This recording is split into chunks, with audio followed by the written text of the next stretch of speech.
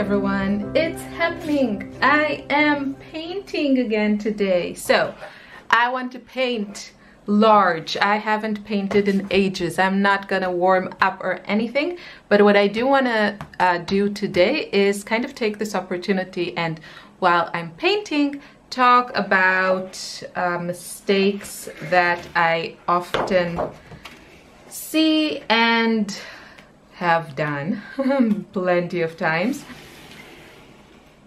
when painting. I guess I'll mostly be talking about florals, but it's kind of true for a lot of other subjects. So this is one of the florals that I paint. Actually, I think it's the only one that I paint in intuitive watercolors. The classroom, if it's not already kind of filled with all the new content, it's coming very, very soon and I'm very excited about it.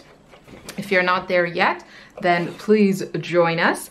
So I'm going to use today this relatively inexpensive paper by Canson. This is 100% cellulose paper. It's not cotton, but for my style, it works pretty well.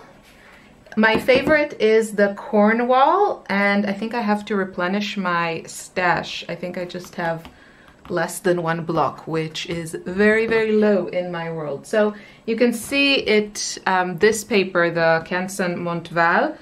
I like the 300 GSM. The 200 is just too thin for my preference, but you can see that the granulation of granulating colors shows really, really nicely on this paper, and the colors are bright, so it works for me. Now let's start. This is pretty big. How big are you? 40 by 50 centimeters, so almost 16 inches by almost 20 inches. And I am going to paint a floral because that's what I love painting the most, and after not having painted for a long time, I really need something that feels really easygoing and fun. I'm going to start the way that I always do, with some sketchy lines. Now the first thing I want to talk about is composition. I'm just gonna start kind of painting, or this is not painting, this is sketching with Neocolor 1 in white. So I have painted a lot of florals, and I think once you start kind of being drawn to the world of loose florals, very you know, almost, well, they don't have to be abstract. It really depends on where you fall on that scale. I mean, you have wonderful artists like Haines, for example, that when you look at her work, it looks, at her, especially florals, it looks very, very loose and kind of free and wild. But then there are areas that are very detailed, and, you know, that contrast is one of the things that make her artwork so interesting. And I really find that composition is sometimes problematic, especially if you are not doing the, you know, a bouquet of flowers in a vase, or like a plant where you can see exactly the stalks. I think it kind of needs work. And what I see a lot of times is things I've done also myself, is the floating flowers, which I just think sometimes it just looks very kind of static and disconnected from the painting. So what Haines does, for example, is that she will leave a lot of kind of loose borders. So not every flower has all of the, you know, lines around it super defined from the background, and that kind of allows them to blend a little bit with the background and kind of make it feel like a complete finished piece, as opposed to just like flowers like stuck on a different piece of paper. What I like to do is I go really big, and that to me kind of takes me more into that abstract world, because I don't do a lot of, you know, leaves and stalks. I do mostly expressive brush strokes. So I really like to go kind of off page. And so I'm not going to have like 3 flowers that are all well defined, but you know, this one is almost on the edge and this one goes over the edge. What I also am trying to now fix, I did this without, you can't really see, so I'm going to switch to a different color, is that this flower, wait, let's try, I'll grab this pencil, which I really like. This is Derwent Lightfast Turquoise Green. Now there's another one. Yeah, this one is nice. Also Light Aqua. You can see that I've already loved it. But I'll use this so you can see. So the problem is I made here these 3 shapes, and the center of them, which I scribbled more with white. So this is like one shape, and then I have here another one, and then the third one is here. Still not sure that it shows. Maybe now a little bit. But the point is that kind of the center of this floral is somewhere here, and then this one I also drew it here, and that's a straight line, and you don't want that. So I'm going to shift, I'm going to kind of work a little bit more here. Now the logic of using this particular color, besides the fact that I really love it, is that I know I'm going to use a lot of kind of corally, orangey, pinky shades in my florals. And as you can see by my handy dandy color wheel, I would say this color falls somewhere here, so in the green, blue-green zone, and the complementary color to that is here, so somewhere between pink, red, and orange red, which are exactly the colors that I want to use for my florals. So I'm going with complementary colors because I love how they make each other pop. This is a pencil that is not water soluble, so it's going to resist the watercolor and really help things look interesting. So I have here kind of the center of this floral, here the center of this floral, and then this one I'm going to shift it from here to the side. And I'm also trying to create movement. So this is another really important thing. To have a dynamic composition, and it's just all these little things together. This is the beginning, this is just like the composition. All these things together are going to help the finished painting look more interesting. So what I want to do is I'll go back to ochre. So this is a Neocolor 1. It's a wax pastel that is water resistant. Again, it's going to resist, just like the white, which I love how the white resists the watercolor. So composition is the first thing that really can make or break a painting, and you can, this is one of the decisions that you probably make earlier on in your process.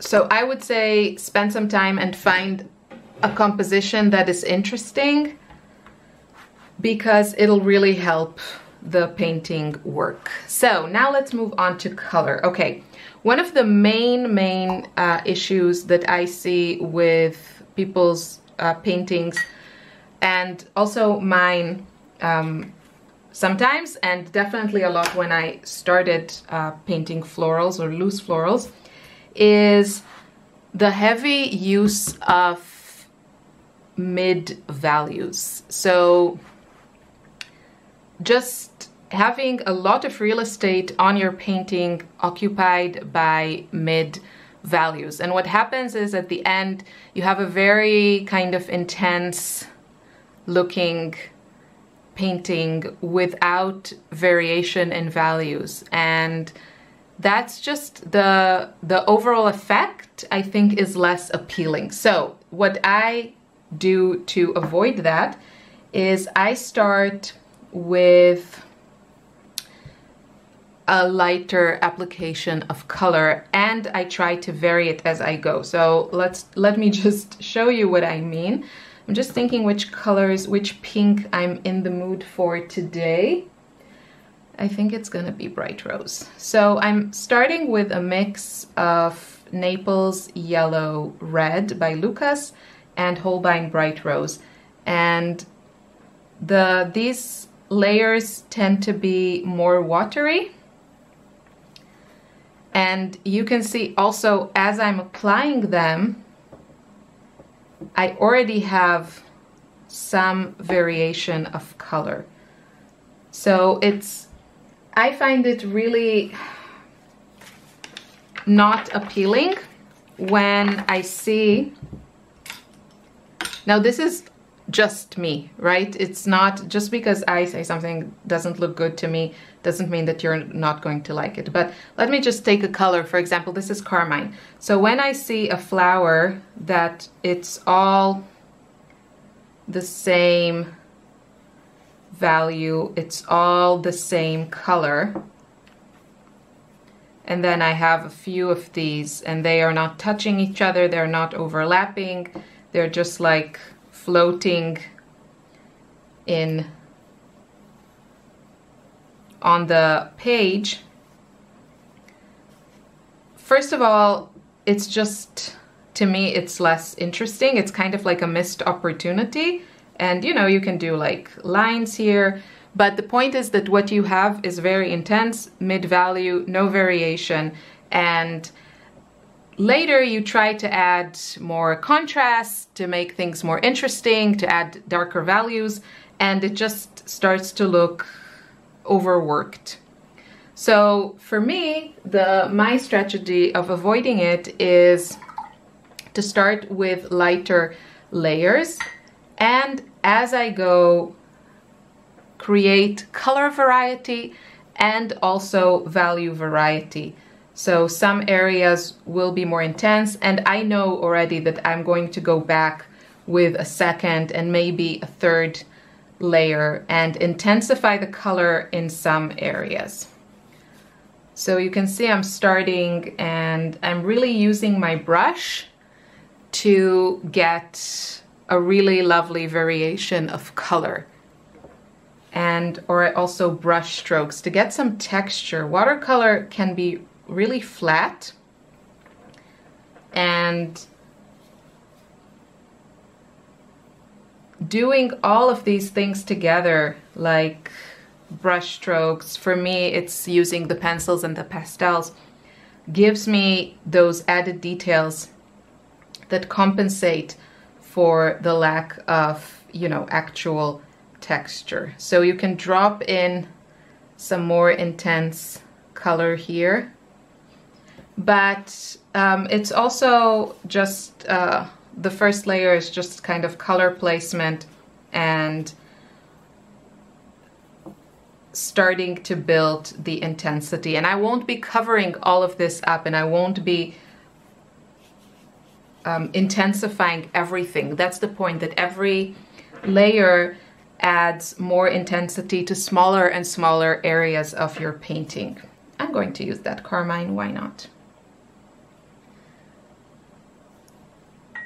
So this is already, for me, a much more interesting foundation of these flowers, instead of just like coloring in the entire area with a color that might look very, you know, flat because it's all the same. And whereas here, that's why I also like to work with two colors starting. And this is something that I don't want to like pat myself on the shoulder or anything, but this is something that I really figured out works for me, because starting with two colors and then playing with their different ratios so that I can create kind of, you know, slightly more orangey tones and then slightly more pinkish tones. Even right when I'm starting, that already gives me interest, that already gives me variation.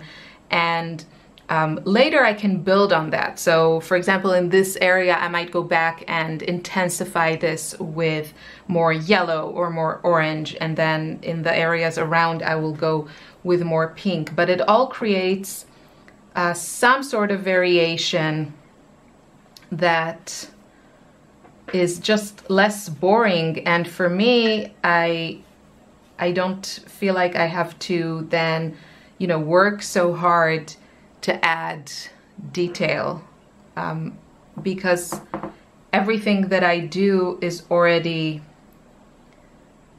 with that thought in mind, that I need to make every layer as interesting as possible. Of course, I have like different limitations, but it's a really great foundation. And again, I can go back. The point here is variety.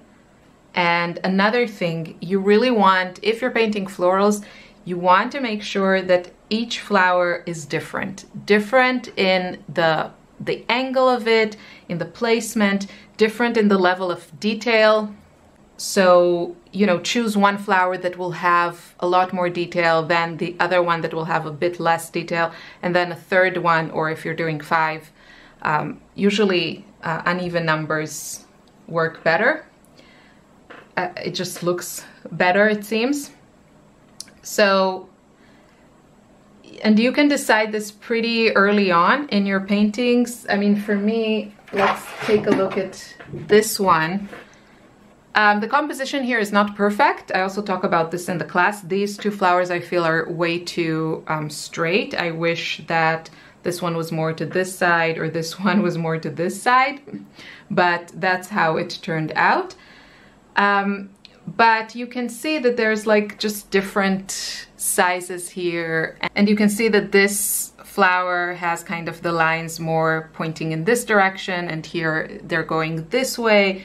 So there's a variety here. It probably could be better, but it's still there. They don't all look the same, like copies of the same flower that I did again and again.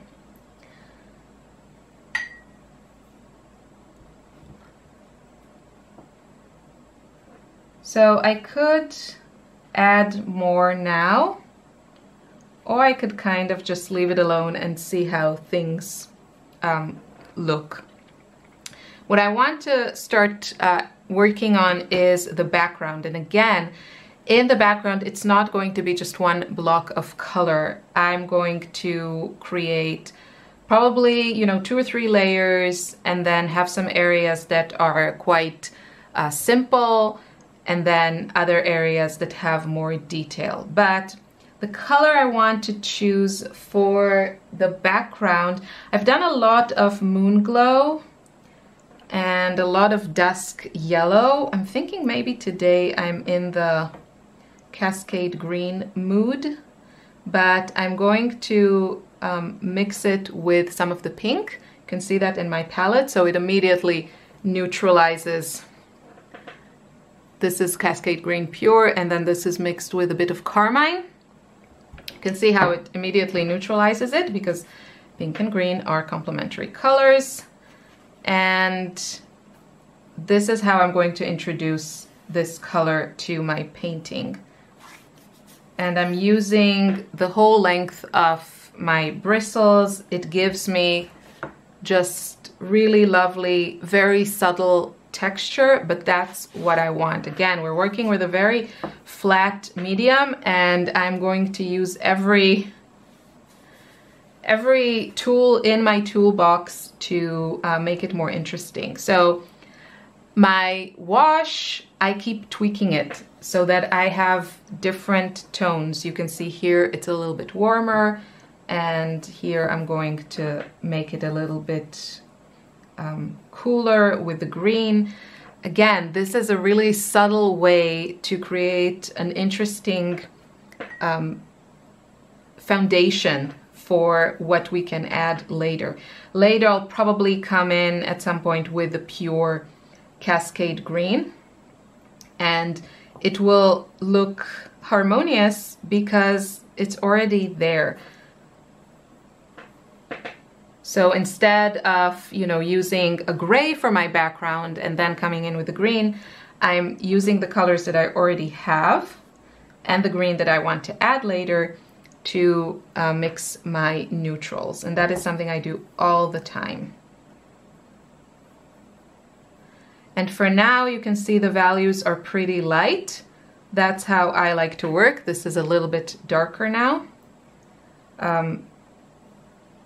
I prefer to start with lighter values, and this helps me not get to that, you know, painting that is full of mid values. I think for me, an appealing painting has a lot of lighter values, some mid values, and a little bit of dark values. That's the kind of aesthetic that I'm drawn to, and that's how I bring it into my own artwork. So I start light and then I build up if I feel the need to it. Okay, I think I'm gonna stop here and I think I'll let this dry, and I think this will be kind of the first video in a series, and in the next one we can talk about the second layer and adding details in a way that doesn't overworks the painting, which is another very big challenge when you're working in such a kind of loose, light manner. The one thing that, if you're kind of following along or painting like this, and if you're going to stop now, is to remember which colors you used. Personally, I'm loving what's going on in my palette. This is only 4 colors. I have here Naples yellow red mixed with bright rose, and here there's some carmine, and then there's cascade green, which is a separating granulating color, and you can see all the different tones that I have. I really love working like this and having my palette just be one big mixing area. You don't need this palette, although I highly recommend it, and you can find it in my shop. Shameless plug. But you can also use something like a butcher tray, which you can probably find on Amazon. This is a huge one. You can find smaller ones, or just get a plate, a white plate. That would work. That would work as well. And yeah, so remember which colors you used so that we can use those. We might add more colors, because probably if we add more, it'll be to add darker values. Cascade green and bright rose are actually pretty dark, and I'll show you. That's the nice thing about using darker colors. You can, you know, very easily lighten them with water or white if you enjoy it. But then when it's time to add darker colors to your paintings, you don't need to bring in a new color.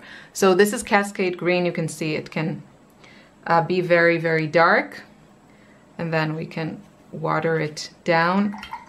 So it's a pretty dark color. And then Bright Rose can also be pretty dark. And if we mix them, we can get really pretty kind of muted violet colors, because both of these, this green has a lot of blue in it and Bright Rose is a very bluish pink, so the mixtures are not going to completely neutralize each other unless I decide to add some of the Naples yellow red, which will eventually neutralize it, but just these two will give me kind of purpley shades, which can be really beautiful and might be useful in adding shadows. And then carmine is also a pretty dark color, but we'll see. Maybe I'll add another color like Moon Glow, or zoazite, that's a good option, or bloodstone, that's another good option. Or dusk pink, or dusk yellow, I mean, because I really love dusk yellow. Okay, so that's it. I hope you find this useful, and I'll see you soon in another video. Thanks for watching. Bye.